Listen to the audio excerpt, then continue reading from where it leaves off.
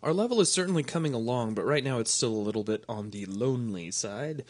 So we're now going to add in everything we need to start bringing some bots in to fight the player. Now, as we go along, we're just going to be steadily adding layer upon layer of functionality for the bots. We're going to start off with just some underlying architecture, move into a sequence just to control their movement, then we'll go into spawning, then we'll go into whether or not they're shooting at the player. So for starters, let's pop into Kismet. And I'm going to come over here to global variables, and there are several variables I want to set up. The first will be an object list. So let's go to new variable, object, object list, and we're going to name this bots. So use that for the variable name. Now I'm going to create another variable list, or object list, excuse me, and we're going to name this destinations. And yet a third one, so a third object list, which we will call origins.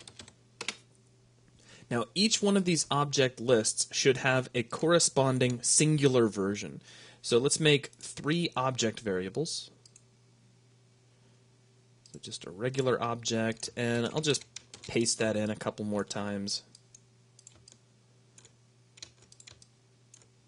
And the first one we will name bot. Notice it's singular, not plural.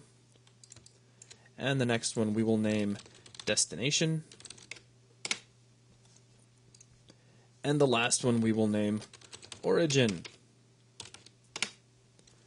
Now we have one more variable that I'd like to go ahead and establish, and that is total bots. And this will be an int value. So we'll go to new variable, int, and this will just be a regular int called total bots. And we'll use this to keep track of how many bots we have in our map, because in the end we're going to be doing cyclic behavior on our bots. We're going to make them run to a destination, and they're going to run back, and all of the bots in the level are going to keep on repeating this behavior over and over.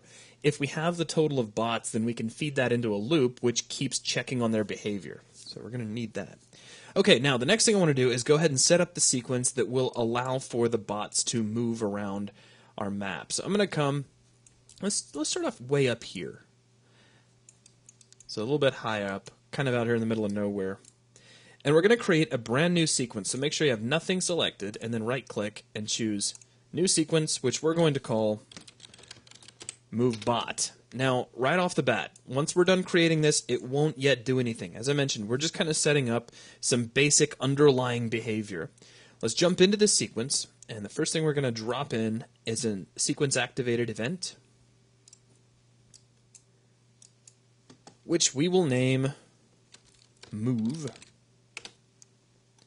Now to this we're going to add a move to actor action. So let's right click, new action, let's come over to AI and choose move to actor, and the out of our activated move will plug in here.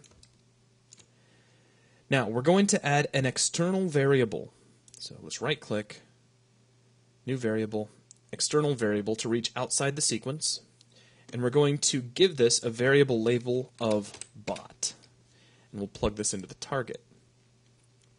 Now I'm going to duplicate that variable and change this variable label to destination. We're going to plug this into destination, and we're going to plug it into look at. This means that as the bot is running from one point to the next, they're going to be staring at that point that they're running toward, which will make it possible for the player to sneak in behind them, which is really the only reason we're doing that. Now, that's really all we're going to set up at this point. So from here, we could go ahead and jump up to our parent sequence, and you can see we've got our move bot already ready to go. Now, from here, we can add a remote event. So let's go to event and add in a remote event. Let's give this a name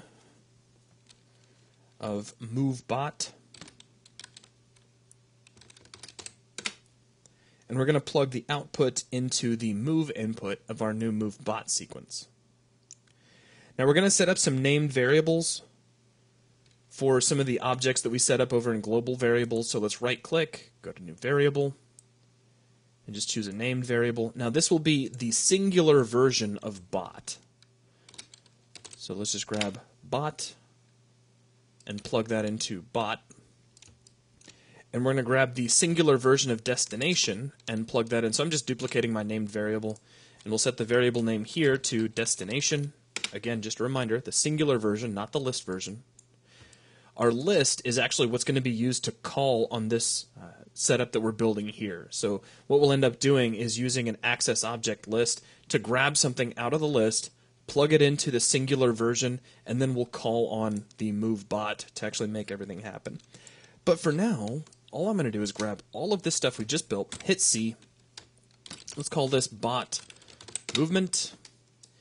And it's kind of up here in the middle of nowhere, but we've still got a lot to do, so we'll go ahead and leave it. And let's close out of Kismet, save the level, and then we'll continue adding in some of the background behavior for our bots when we come back.